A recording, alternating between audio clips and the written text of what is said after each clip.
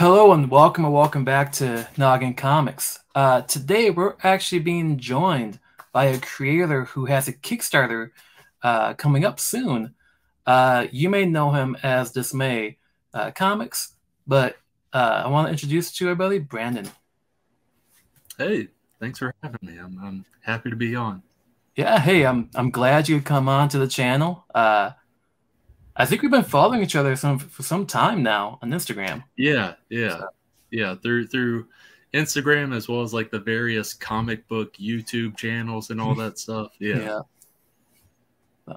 yeah. For those who don't know you, who haven't haven't gone to your Instagram page yet, or even joined the Kickstarter book two, who is Dismay Comics and who is Brandon? So Dismay Comics, Brandon. I grew up loving comics. Basically, I got a shoebox full of comics from a yard sale, and that kind of sparked it from there. Back when I was like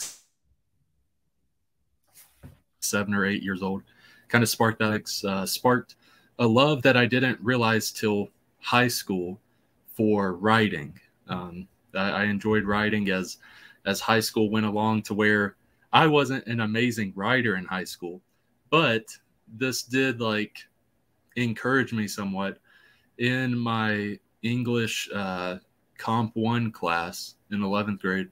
My teacher at the end of the year gave me a reward for most improved in writing. So I could have sucked at the very beginning, and then by the end I could have sucked a little less. So that's where that was. But no, I've enjoyed writing for a long time, and got into screenwriting, like screenplay writing, as a hobby, and eventually it transitioned into comic writing, which from screenplay writing to comic writing, not a hard transition. There is a transition there, but not that hard. And yeah, around 2019 is when I kind of got a little bit more serious about that hobby with comic making. I hired artists to work on various stories and stuff like that, as well as that's when I came up with the Dismay Comics name. But really it spawned from Dismay Avenue, which is a horror anthology that will eventually one day see the light of day. I'm excited. It took me forever. Thank you. Yeah.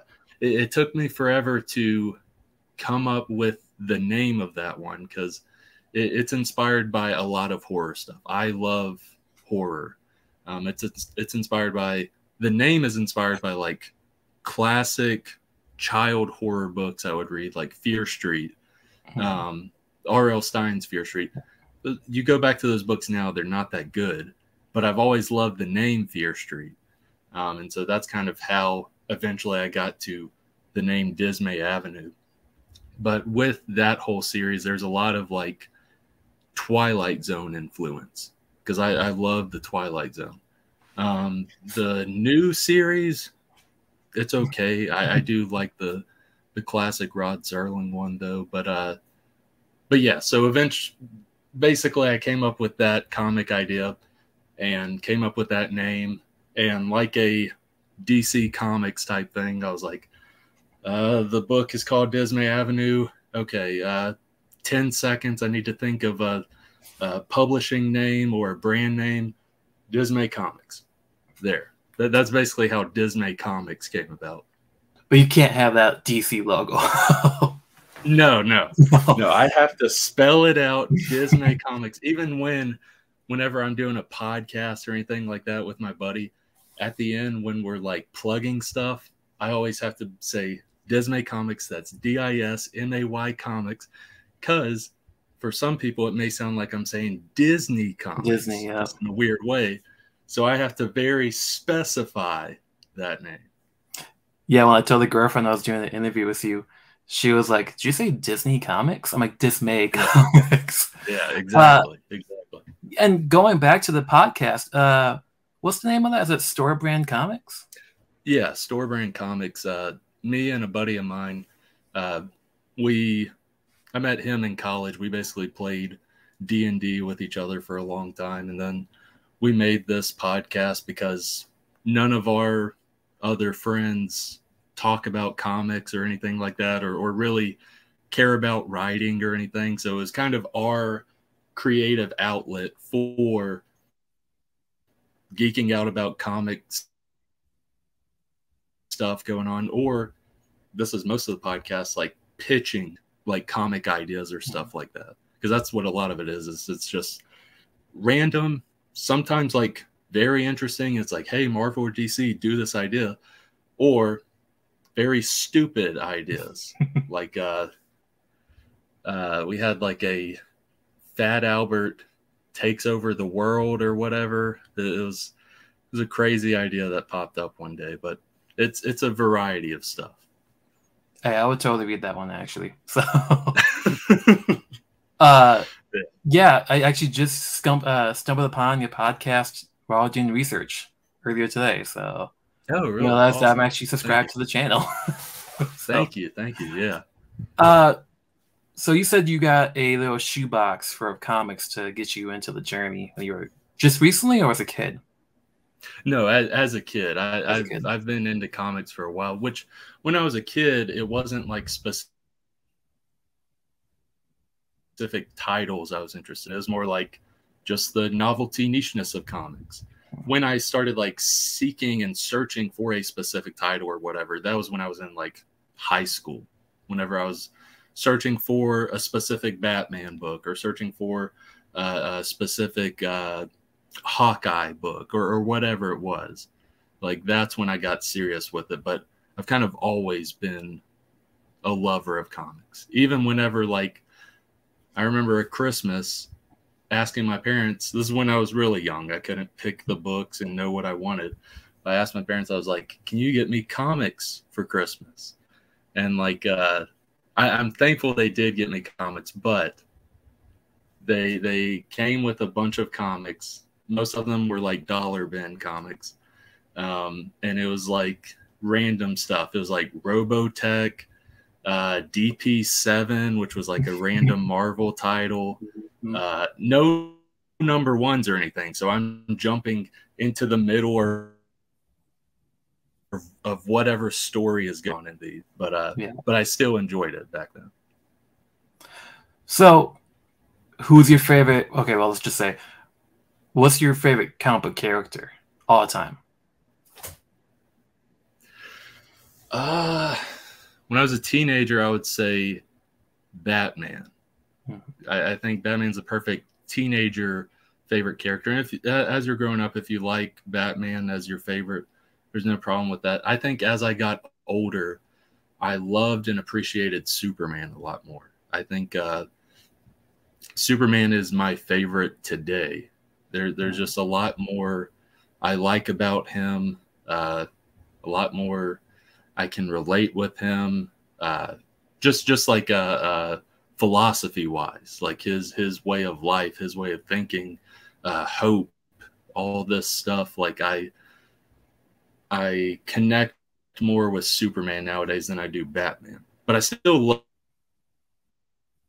love Batman comics. Yeah, I know, like Superman for me is one of those characters I didn't like to begin with. I was always a Batman person. It was probably about a couple years back when I finally read All-Star Superman is when I'm like, I get it. So so it was one of those things when I was like, oh, sorry. Oh, no, go ahead. No delay. Oh, I was saying, yeah, it was one of those things where I was a teenager and I would look at Superman comics and stuff like that. And I was just like, this guy is lame. He's like such a Boy Scout. Like, he just plays by the rules, all this stuff.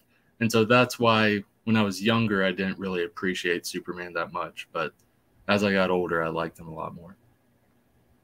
So would you say you're currently reading Superman or picking up the recent comics? That's the thing, is I haven't picked up. But with Superman, I just always had that love now that I'm older for him. And there's been a ton of like recent books and past books that have like given more life to that love. But with your question about am I picking up like Superman stuff now or any comics now, I'm not picking up floppies right now. Last time I picked floppies was during the Future State stuff. Not saying Future State is what like killed me from buying floppies. I guess kind of, but not for story reason wise. It was more the cost wise.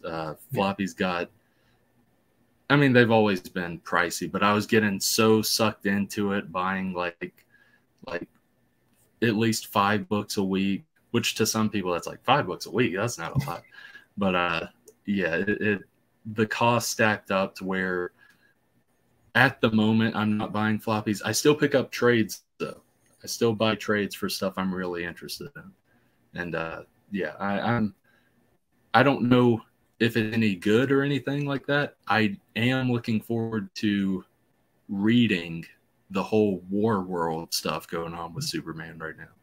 That kind of interests me. So maybe it stinks, maybe it's good. I'll find out. I've been hearing great things about it. I've been reading some of Kal-El instead. Okay, but I've been hearing yeah. great things. So Yeah, okay, awesome. So before we go into the Kickstarter, I like to ask this question: Marvel, DC, or Indies? If you had to pick one, what's your favorite books to read? And I like to think about this. This sounds like a more doom and gloom interpretation of the question, but I like to think of it of if one can stay, if one has to stay for me, which would it be? I know that's not the question. I, for some reason, have to go doom and gloom. But I'd probably say Indies. I think like I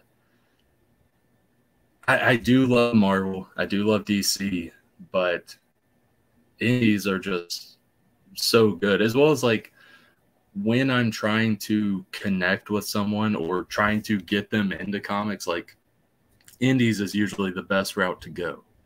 Like with Indies, I always say, not even just talking about Marvel and DC, with just Indies, there is a comic for literally anyone out there.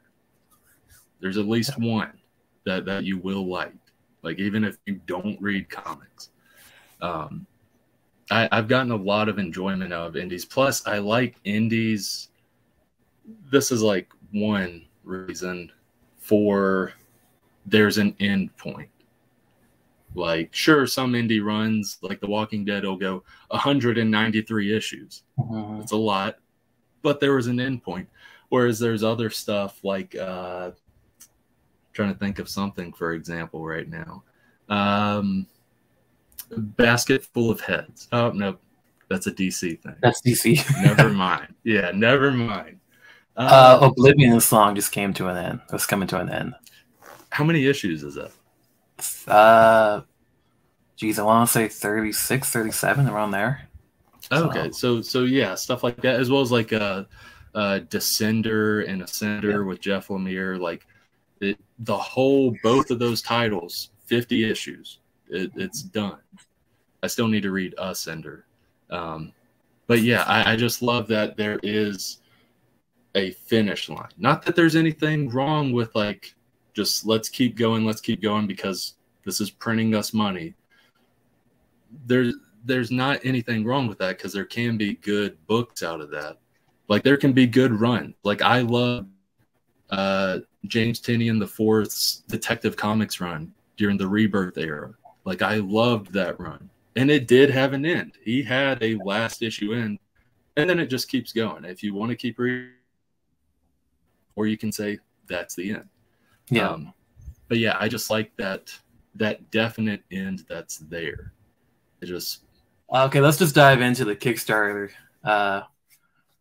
So I read the first issue after you sent it to me, and I was laughing my ass off. I'm not gonna lie. But for those who haven't read it, do you want to do the trailer now, or do you want to introduce the story and then do the trailer? I can give a little synopsis and then we can jump in the trailer.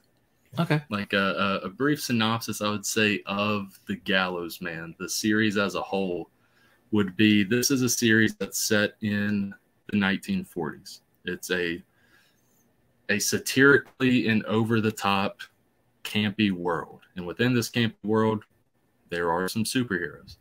The one that we follow is the Gallows Man, and he has a team around him. And the Gallows Man and his team, they have to stop a Nazi threat from infiltrating their city.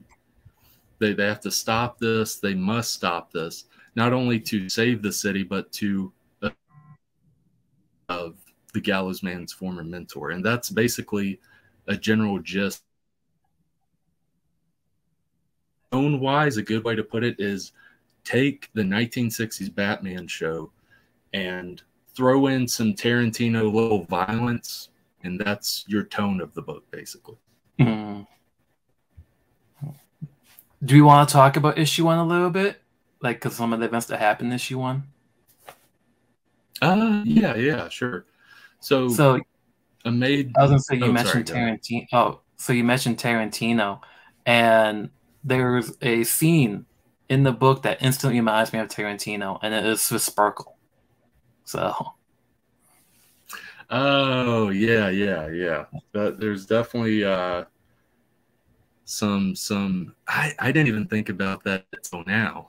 With the listener, you're going to get spoiled a little bit with this trailer that you're fixing to see. But I did that on purpose because it's a flashback within issue 1. Mm-hmm. As the trailer will tell you, can't spoil, it's a flashback. It's not in the central time plot. But yeah, in that scenario, I didn't even think about that. Yeah, that's kind of similar to the baseball bat scene in Inglourious Bastards. That's a I didn't think about that. Wow. So I have a associate degree in filmmaking. So like Tarantino's the reason why I went into film. Yeah, that's awesome. So yeah, anything you want to add before the trailer? Ultimately, this gives you a good feel of what the book will be like, this trailer. There is some comedic stuff with the trailer because I don't like to just do a regular trailer. I like writing. So if I'm writing, I want the trailer to be enjoyable as well. And I like writing comedy. So maybe the comedy hits or miss for you for the trailer, but watch this trailer. And if you're still iffy about it, once the Kickstarter is out, look at the Kickstarter page, see if this is your thing. I think that's a good way to put it. All right, we're gonna watch this trailer real quick. It's like 2 minutes long, right? A little less than that. Yeah, it's a little less than 2 minutes. All right. Well, I hope everyone enjoys the trailer. Ready for the epic tales of Town City superheroes to continue? Me neither, but this trailer is for the second issue of The Gallows Man, so I guess I must go on.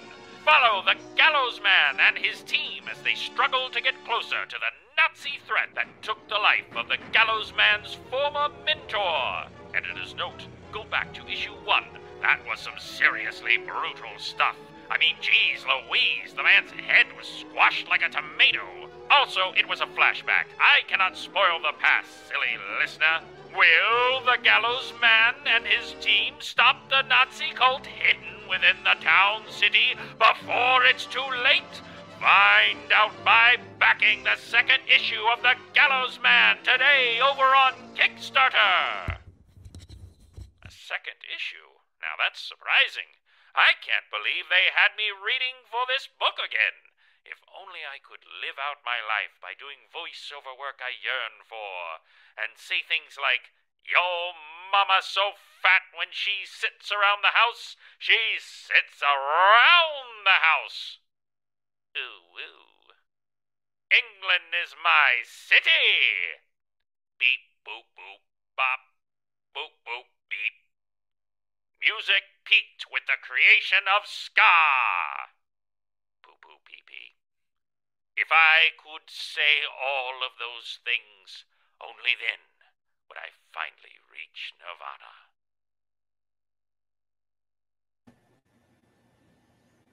So yeah, there's a feel there. If it's still not for you after watching that trailer, you can read through some pages on the Kickstarter campaign itself. Okay, I gotta ask, did you do the voiceover work for that? No. I wish. Oh my goodness. If I could do that voiceover work, I'd be doing exactly what this guy was doing. It was a guy I hired him for the first Kickstarter campaign back last year, and it was like so good. He went above and beyond what I was expecting, to where I was like, I have to get him to do the second trailer. And then once Gallows Man #3 comes around, hopefully he's still doing voiceover work, because I'll probably get him again. Just like, hey, can you record all these lines before you're done? What's so great is like he's a professional, and yet he's willing to say the dumbest stuff that I write, because part of the reason, like that last bit where it's kind of a cut and you hear him say stupid stuff, that is a thing from the first trailer. We got him to say a lot more stupid stuff, like me mow, moo mow, I am a cow, like random stuff. Because it was ultimately me and my buddy Tio on that first trailer from Storebrand Comics, Tio. I kind of like, hey, I need me and you, let's think of stuff that a 1940s radio announcer, stupid stuff that you would just love to hear one of them say that they have probably never said. And so we just were thinking of those ideas, and that's what happened in the first trailer. And in this trailer, I wanted a little bit more of that. We didn't do as much as the first trailer, but got a little bit of it. And I'm happy this guy is willing to put up with my crap. Do you know, he reminds me of DJ Baylor, who did Batman and Brave and the Bold. His delivery. Oh, yeah. I could definitely see that. Yeah. I had to ask that. I had to ask it with you when I first heard it. I'm like, that's one of the questions that's going to be asked. Dude, I wish I could do that. So, just out of curiosity, how did the story come about? Like, what influenced you to do the story? Well, hold on. There's a little bit of a delay. Okay, there we go. So you had asked what influenced me to make the story? So, yeah, like how did it come into your head? Or was it just something that was sitting there the entire time? It was kind of a few things. Like I've never watched a lot of the 1960s Batman show. When I wrote the first script, like the whole script, because it was originally a screenplay. Like I wrote this as a screenplay, and then over time I converted it for a comic. But when I was writing it, I was kind of just thinking, because this was like height of superhero stuff. When I was writing it, it was around late 2017, I think, is when I wrote the first draft of the Gallows Man. And so superhero stuff was big and all this stuff. I was wanting to do something that, like, at least I haven't seen with superhero stuff. And at that time, because I was writing a screenplay, I was like, I want to see something I haven't seen in these superhero movies, like this dumb, fun. Maybe you can get a little satirical commentary out about how we have desensitized ourselves to violence, or just have it for fun, whatever you want to read into it. But it kind of started from that thinking. And then I was thinking, like, well, some of the funnest or not funnest, but like easy moments in comics were kind of the gold and silver age of comics. It was just more relaxed, fun time reading sort of stuff. So I was like, okay, I kind of want that tone of it. And it was ultimately like wanting that, as well as having the campy that I had seen. Again, didn't see the Batman 1960s show at that time. Literally all I knew was like the meme of him running with the bomb over his head, stuff like that. But I knew it was a campy show. It was a fun show. It's like, I want that. And I love film. I love watching movies. There's a difference there. Creating is a lot different. Exactly. There's a bigger difference when it comes to actually creating. Would I love to create film? Sure, but I don't have a lot of background and knowledge into that. So, but I've always loved watching movies. And yeah, like you were talking about with Quentin Tarantino, he is one of my favorite directors. I love pretty much all his movies. And with that, as well as like a bunch of B movies, because I like certain B movies, they have over the top violence and gore and stuff. I was like, what if? Because with the Adam West show, whenever they go for a punch, before the punch connected, it had the bam or at the pow. You never really saw any of the violence actually connect. You see them about to commit violence. You don't see it connect, though. And I was like, what if you took that out a little bit? Or you can still use that, but you show the aftermath of it. A bloodied nose, a broken neck, all of this stuff. The Tarantino level violence there. And so that's basically where it came from. So, I have to ask, what's your favorite Tarantino movie then? So, I was thinking about this recently. At the moment, because with Tarantino movies, at least for me, it fluctuates. Like, which is my favorite? At the moment, I'd say it's between Pulp Fiction and Kill Bill Volume 1.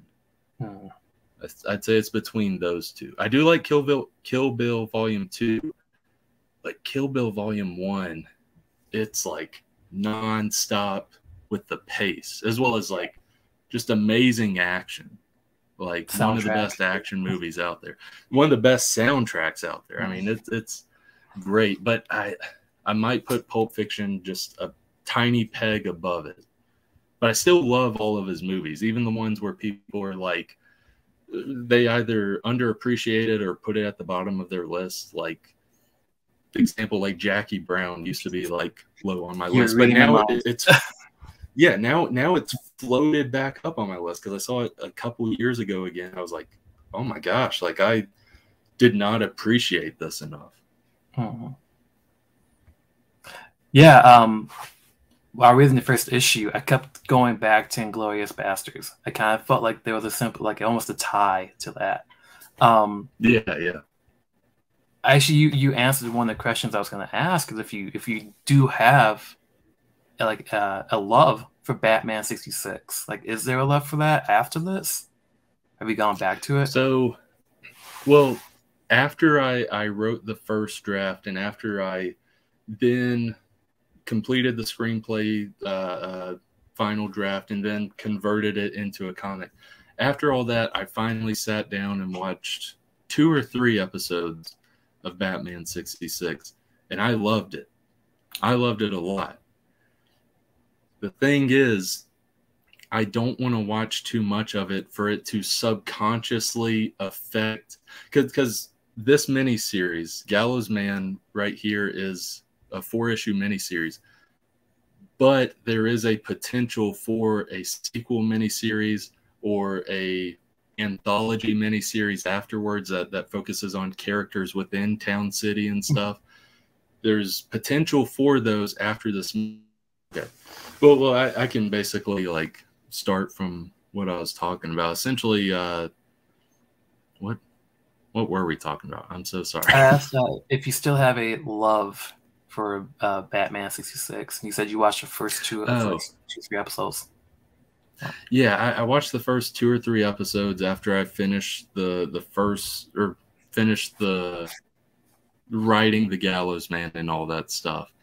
And I loved watching those 2 or 3 episodes that I watched. They were really great. But I don't want that show to subconsciously affect my writing of the Gallows Man world, because it's a 4-issue miniseries right here. The Gallows Man will be a 4-issue miniseries, but there is potential for a sequel miniseries as well as potential for an anthology miniseries that takes place within Town City. So I don't want to, I want, here's what I should say. I want to watch Batman 66 a lot. It's right up my alley. I love the humor with it. But subconsciously, I know it will affect me writing the Gallows Man. And I don't want to just straight up rip off Batman 66. No, I was gonna, once you finish the Gallows Man, just go back and watch all 100 episodes of it. No, so. I definitely will. Like, at the very least, as soon as those scripts are done, not even the comics, when those scripts are done, putting it in the done pile and binging all of Batman 66, because I do want to watch it. I will say it's difficult to binge. Like, you do have to take a break every now and then. I might do like one or two episodes a night, like a good nightcap. Actually, well, you know, same bat channel, same bat time. It does get you hooked, so you want to finish that storyline sometimes. Yeah. So getting off the Batman 66 train, I will say this: while I was reading Gallows Man, I had Adam West's voice in my head as the main character. I don't know why. I just kept reading his voice, even before I like he got off the hill. Yeah, I like that people have like voices in their head, like other actors or whatever it may be, voices in their head from the characters. Because like when I was writing it, like I had specific voices in my mind. Like the one that was going through my mind the most, not saying reader that this should affect how you read the Gallows Man, but I was thinking like I forgot the actor's name, but the guy who played the Tick, like that type of voice, kind of the big bowling voice, the guy that played Crunk, Nipples in a Groove. Yeah, like something like that, or something like because a lot of Gallows Man's dialogue is like that. An actor who is just good at doing the "Hello, citizen, it is me," yeah, like that sort of stuff. Like he's very expressive in his superhero persona. Yeah, that. And then when reading Major Swastika, who's the main villain of it all, you'll notice that there's weird speech impediment stuff with him. What I was going for with there, and this is going to sound weird, maybe listener, you might not be able to do this in your head, because I tried talking to someone about this. They're like, I don't know what you're trying to do. I don't know that sound. But essentially I was going for like a German Nazi accent mixed in with the Elmer Fudd voice, like the Elmer Fudd speech impediment. So that's basically the melding of that voice, kind of. When you're reading it, it does. You can catch on to that. I'll admit that. I mean, I had that very strong Nazi accent, but then the speech impediment, I was catching on to as well. Yeah. So, also, if you do, is there anything else you're gonna do? I mean, probably this is spoilers if you do, but with Sparkle, are we gonna ever go back to that? Gallows Boy and Sparkle? So, not to spoil anything, but the stuff going on with Sparkle, what happened to the Sparkle and everything, all of that, not to spoil anything, but I will say there's stuff, big stuff brought up with that at the very end of issue 4. What I mean by the very end of issue 4, I mean after the story's over, after you read the letters pages, there's a post-credit little page scene, a few pages that will happen there that kind of touches on that some. Yeah, I was really intrigued by that story arc. I'm like, kind of want to know more about this character. So, yeah. So, what was the reaction to issue 1, and how did it influence issue 2? I honestly, when it comes to writing, like I wrote it all at once, and then like kind of split it up into what would be perfect for one issue and what's a good end point, and then what's a good start point for issue 2, good end point for issue 2, and so on with the other issues. But when it comes to the success with the first Kickstarter, as well as the love for the Gallows Man comic, it's kind of surreal for me, because I literally had someone a month ago, and this isn't me trying to like up my ego or anything. When this person sent this message to me, I had to check my ego, because when I heard it definitely boosted that ego up. Person sent me saying, can't wait for the issue 2 Kickstarter.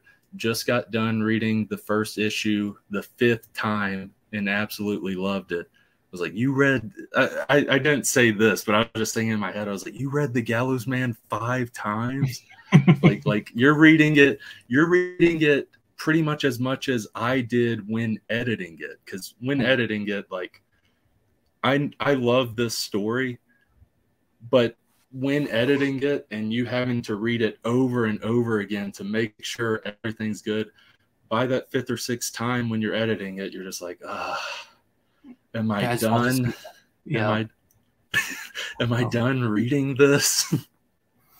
It's like editing a video, editing a film. We've seen it so many times. Yes, exactly. Yeah. Actually, before this, I did watch your interview with Big Herm that you did last year for the first issue. And you mentioned how much difference it is between writing a screenplay and writing a comic. And you mentioned now that this was a screenplay at first. Did you ever have to go back to it and fix anything to make it like a comic book? There was a decent bit of editing I had to do, but when it comes to the story, there's not a lot of changes that had to be made. I had to break up, I had to edit some stuff for what would be a good end point for issues, a good start point for issues, different stuff like that. But surprisingly, a lot of it fit well to where when I reached out to the artist that's working on the book, Helen Boulton, we have a great friendship and working on these books and stuff. We worked on some horror stuff before the. Okay, can you hear me now? Yep. Not as blurry either. I'm so sorry, man. Oh, okay. I'm so sorry. But with working with Helen, when I sent her that initial script, because I asked her would she be interested in this idea. I pitched the concept to her and everything. She was like, yeah, sounds good. Send me some pages from the script and we can go from there. I sent her the script, and like she read the first few pages and then sent back some concepts for those pages that I hired her for.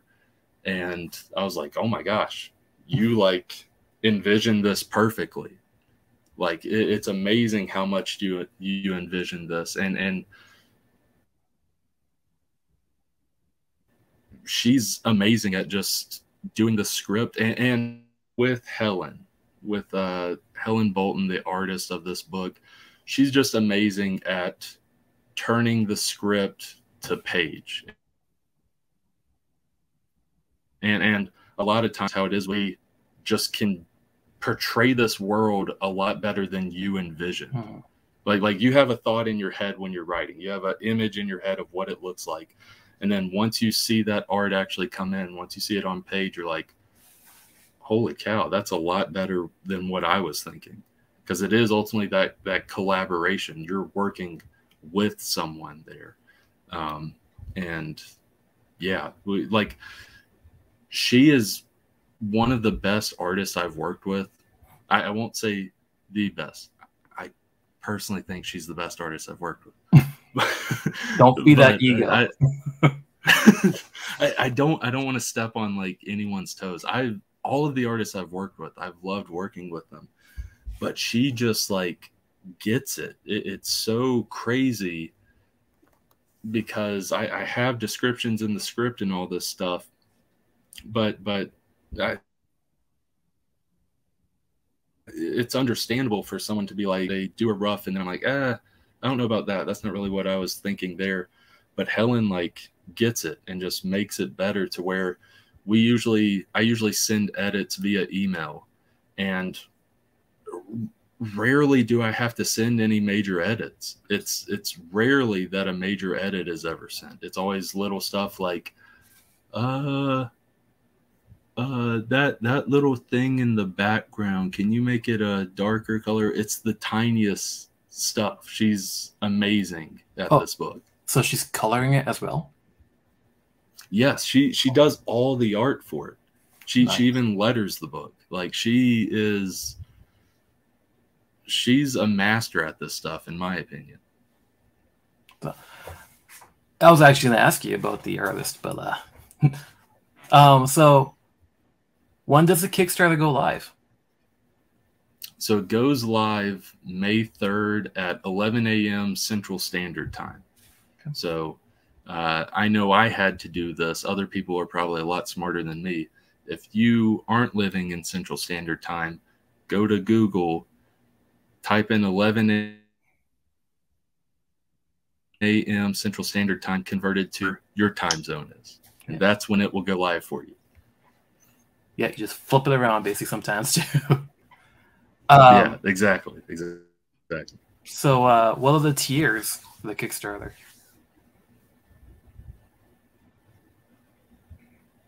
Oh, I'm sorry. The question you just asked, it cut out some. Oh, so what are the tiers for the Kickstarter? So there's 12 to 13 tiers within the Kickstarter. The tiers range from $1 to $70.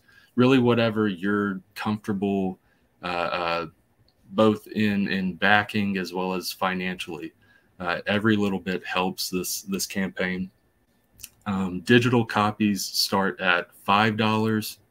You can get both issue 1 and 2 digital copies for $8, and then physical copies, they start at $10. And I recommend a ton of the high priced reward tiers as well, but I always have to think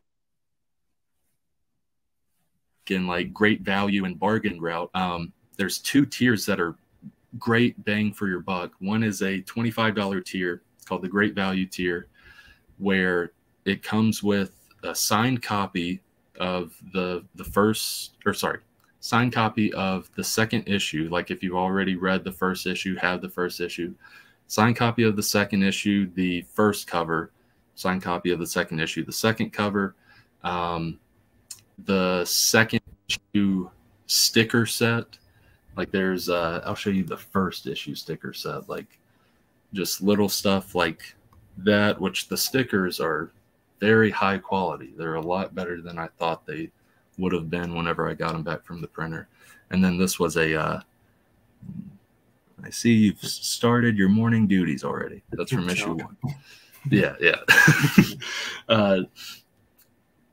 It's not going to be that sticker set. There's a issue 2 sticker set specifically for issue 2. So more stickers if you love stickers. And it also comes with the PDF copies of issues 1 and 2, comes with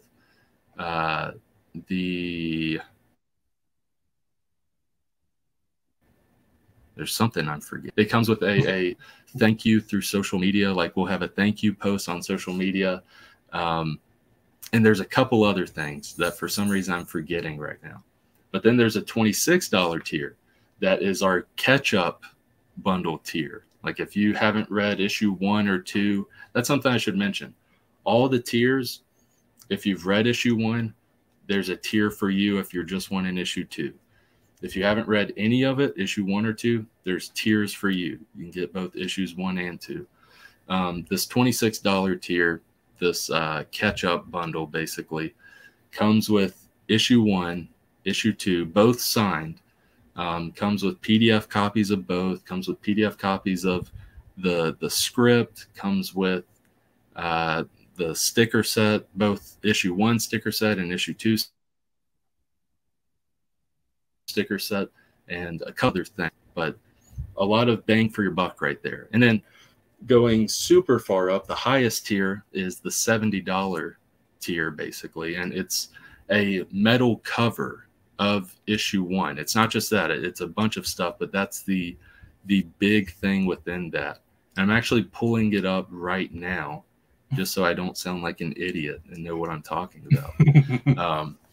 But with this metal cover tier, basically it's a variant cover of issue 1, and the cover is like literally metal. Like I got this idea from DP Brown, Dog Pound Brown. He did this with his Theme of Thieves book, and I saw the video of him unboxing and stuff. I was like, that actually looks really cool, because I could go foil cover, I could go holographic cover, all this stuff. But I saw that metal cover, I was like, that's pretty dope. I do like the metal cover. I haven't seen that before. So I decided to go with that. And basically, there's not going to be more than 25 of this variant made. So it's going to be super rare for those ultra collectors out there. There's going to be a super rare copy of issue 1 of the Gallows Man, super rare variant of it. 25 in existence, no more than that ever. And that'll be signed by me. You'll also get a signed copy of the Gallows Man #2. That won't be metal cover. It's just issue 1 that'll be metal cover. You get the sticker set from issue 2. You get PDF copies of both. You get PDF copies of both issue 1 and issue 2 scripts. And with all tiers, you get a thank you. Your name is added to the thank you post whenever we thank all the backers on social media. But those are just some hints and some flavors of some of the tiers we got going. Like I mentioned, there's 12 to 13 tiers. There's a tier for anyone. Like I mentioned before, there's a comic for any and everyone. There's a tier for the Gallows Man Kickstarter for any and everyone, including retailers. There's retailer bundles and all that stuff. Well, I have close relationships with a retailer, so I might talk to them and maybe get the book and shop for you. So awesome, thank you. Yeah, yeah. Just simply like bringing it up to them is amazing. Thank you. Yeah, my girlfriend's assistant manager. She's assistant manager at a comic shop in town. Awesome. So I got the connection. Nice, nice. But yeah, to be honest with you, $70 for the highest tier, that's still kind of a value. That's still kind of cheap opposed to other ones I've seen. So yeah, it's one of those things where, like, yes, it makes sense to find ways to get like $150 tier or a $300 tier or up and up, so you can have this giant Kickstarter that makes thousands and stuff. There's nothing wrong with that. But for me, it's like, I don't want to, like, I want all of this stuff to feel valuable to people. Like, I don't want it to just feel like a gimmick or anything like that. And I want to be able to deliver on the reward tiers and stuff that I offer. And all the ones that I offer, I 100% know I can easily get it to the backers. Kind of like the Image Comics mindset. So yeah, yeah. So I'll go with that. Yeah. Yeah, kind of going back to what we were talking about earlier about how expensive floppies have become. So yeah, because that's ultimately a thing, is like, if you can't get a physical copy, like there's a lot of people that are interested in the Gallows Man, but they don't live in the United States, and so a physical copy is going to cost a lot because shipping is stupid. Insane. It's outrageous. So I completely get not getting a physical copy if you live in another country outside the United States. But there's PDF copies. And like I mentioned before, issues 1 and 2, $8. And something I forgot to mention, for anyone that doesn't know the Gallows Man, a huge bang for your buck, because the first issue, just story alone, is 49 pages. There's also a bunch of extras and behind the scenes stuff that you can see. But story alone, 49 pages. In issue 2, there's 47 pages just story alone. which I guess technically you could say 49 pages because there's a 2-page little comic dealing with Newsboy after the behind the scenes stuff. So 49, I mean, you're getting almost 100 pages worth of story, including a bunch of little extra stuff within there. So $8 for nearly 100 pages of story, to me, doesn't sound bad. That's what I love when I'm picking comics. What's the best bang for my buck, basically? I have the Last Ronin, the Teenage Mutant Ninja Turtles issue right next to me. That is $9, and that's 40 pages. So, oh wow! If that's any indication, which I was about to say, they can charge that just from the name alone, and they have that team back. So people are going to and willing to pay that. So except when you have a discount, then it's nice. Oh, there you go. Yeah, you got the connection. Yeah. So before we go off air, you have had issue 1 was successfully backed. So any advice that you would give anybody going into Kickstarters to back it up, to get it backed? Yeah, I'll try not to ramble on too much with this one, but I have a decent bit of knowledge with this. Not as much as a lot of people, because I'm not making like thousands, tens of thousands, hundreds of thousands off my comic book on Kickstarter. But I know what not to do, at least, because I'm willing to admit I had a Kickstarter. My very first Kickstarter was for the first issue of Dismay Avenue, which, again, though there will be a Kickstarter that will come back for that. It'll be Dismay Avenue 1 and Dismay Avenue number 2. And I know what I'm doing with Kickstarter now, so I've got this one. But that was like such a, like, at the time, like just a punch to the gut, like a Kickstarter film, especially your first one. But the ultimate thing with that is, like, if your Kickstarter fails, or if you have those major hangups or whatever it is, keep going. Like, don't quit. Don't be like, this Kickstarter failed for this book I'm working on. I'm out of the comic game. I'm not making comics anymore. I'm not doing Kickstarter anymore. I'm done. Don't have that mindset. For a tiny period after that issue, I'll admit, I did have a little bit of that mindset, not of like, I'm quitting comics, but I did have the thought of like, okay, well, where am I going to go? What am I going to do with my comics? But I talked with some people, and they're like, you just need to beef up more on your reaching out and your marketing, because I'm not the best at PR. I'm not the best at marketing, but you do need to get somewhat better at it. Some tips that I'll give people who haven't done a Kickstarter before, or maybe you've had a failed Kickstarter or whatever, major stuff is be sure you stay in contact with people that are interested in comics, like friends or family. Be willing to reach out to them about your Kickstarter happening. Be sure to reach out to people on Instagram or whatever a while before your Kickstarter launches. That's a big thing. Planning. That's, again, I ramble a lot. Planning is a major thing. Don't think that, okay, I just did my Kickstarter page, like I've got the pre-page up, and next week I will launch the campaign. I've done no promotion or anything like that to anyone, to any fans or friends or family or anything like that. I've done no promotion, but the pre-launch page is up, and 1 week I will launch. You cannot do that much screaming at the top of your voice in 1 week. It doesn't work that way. You need to start planning this stuff months ahead. I'd say at least 2 months ahead, but it's good to plan even further back.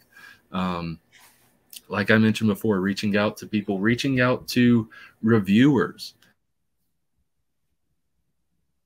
because that's one thing. Like, this was ultimately a joke, and I still love the joke. But with issue 1, I didn't have anyone at that time review the comic. So basically what you see there, it says, well, I can say it is a comic book. Grant Morrison. Not that one. It isn't that Grant Morrison. Someone I found on Facebook. And then it says, boy, do I feel sorry for whoever had to raise that so-called writer. It says the writer's mom. That one. It's ultimately a joke. It's funny. But part of the hidden truth in that is, like, I didn't have anyone review it at the time of me getting all the pages and stuff done, to where those jokes were in the campaign of the first Kickstarter, which probably good humor for people and stuff like that. But I do have actual reviews in the second Kickstarter.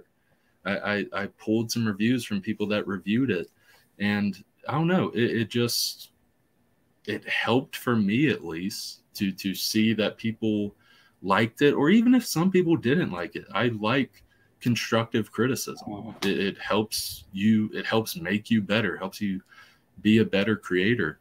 But major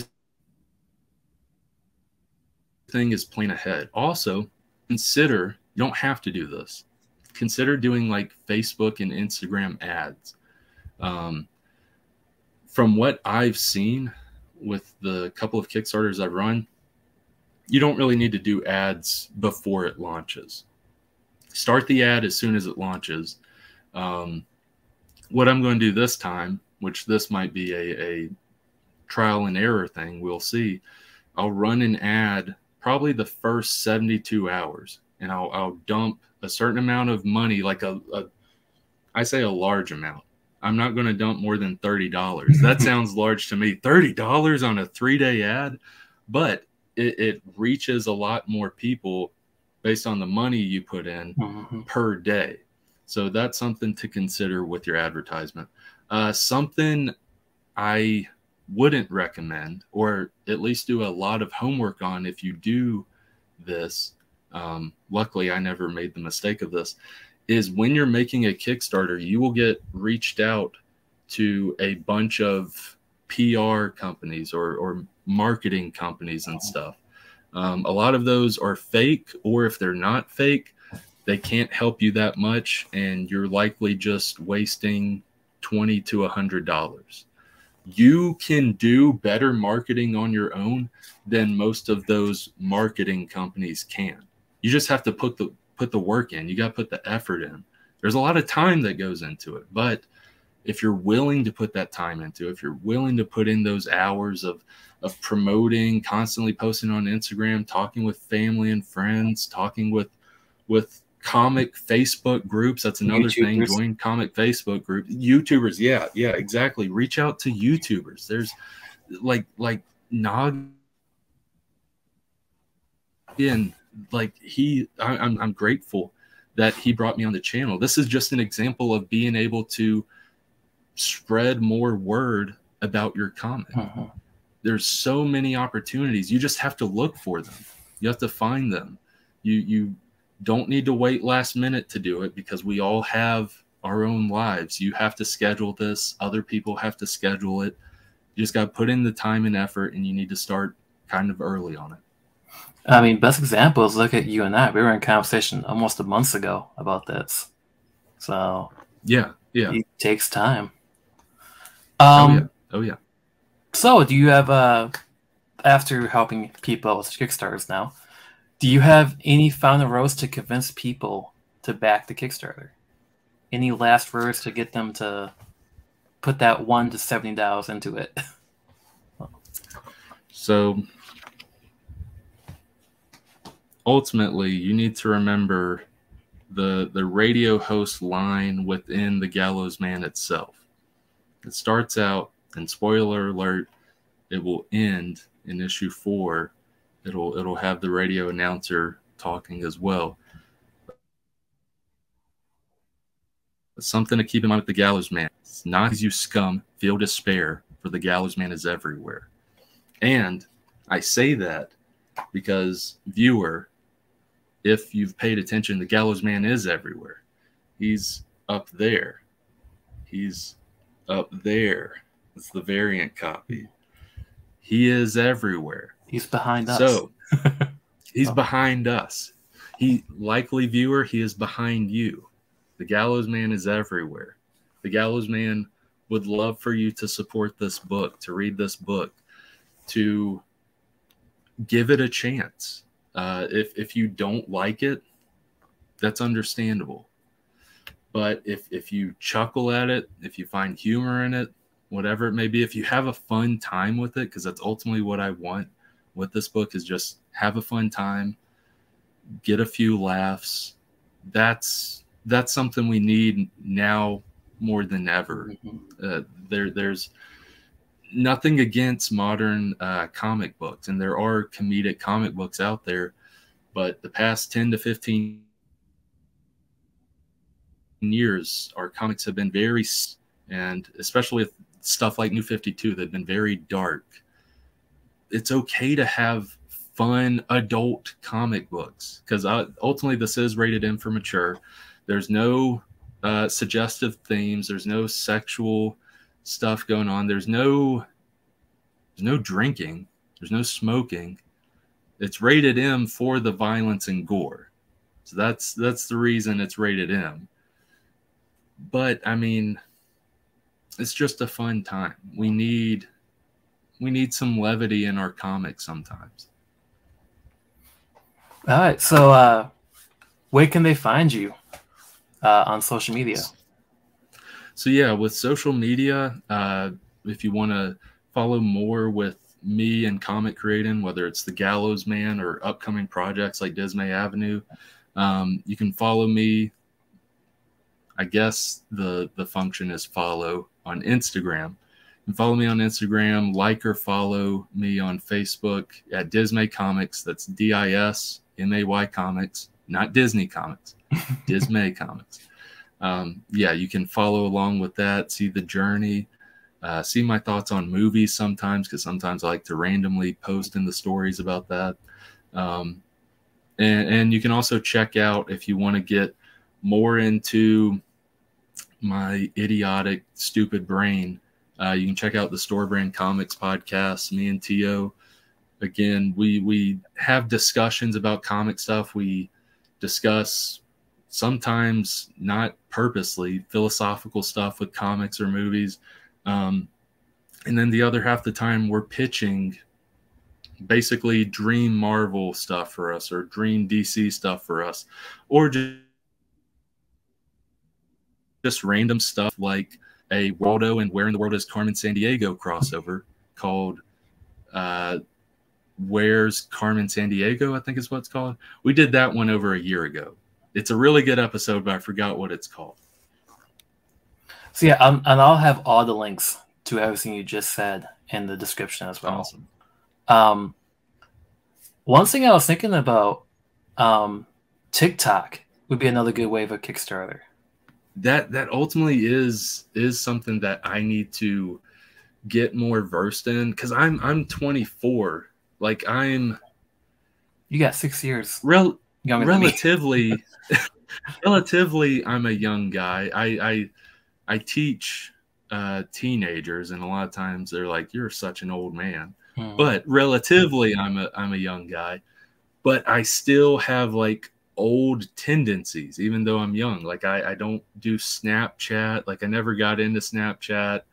TikTok, I'll watch compilations here and there on YouTube, but I still haven't got into TikTok. But even though I'm not in there, and eventually I might still get in there, because ultimately, like he's talking about, it is a good tool for advertisement, for pushing your Kickstarter or whatever it is that you have, your channel or whatever it may be.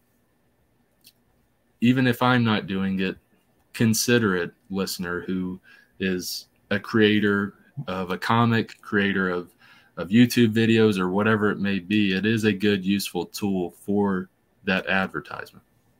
I mean, I would just say that you do have the comedic chops for YouTube, TikTok. So, but thank you for coming on to Noggin. I look forward to checking out issue 2. I fell in love with issue 1 after reading it. So thank you, man. Thank you. Thank you for coming on. I will be sharing this trailer to everyone I know. Thank you. Thank you. But thanks for watching, and we'll see you at the comic shop. Take care.